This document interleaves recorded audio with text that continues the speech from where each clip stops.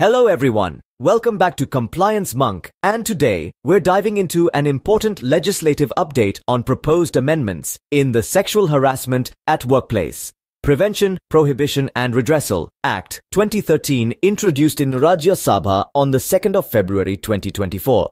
But before we proceed further, please don't forget to like, comment, share and subscribe for more updates on important legal developments to Compliance Monk.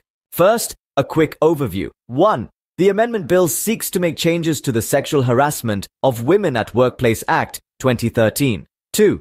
It aims to address various aspects related to the prevention, prohibition, and redressal of sexual harassment in the workplace. So, what's new? The Amendment Act modifies Section 9 of the original Act, extending the complaint filing period from 3 months to a whole year from the date of the incident. It also introduces the ability to file a complaint within a year from the date of the last incident, and the previous 3-month limit on the inquiry process? That's been lifted. The Amendment Act also does away with Section 10 of the original Act, which focused on a specific part of the redressal process. The reasons behind this move and its impact on the redressal mechanism are worth noting. So what does this all mean? The extended complaint filing period of 1 year from 3 months of last incident gives victims more time to come forward, and removing the inquiry process time limit could lead to more thorough investigations.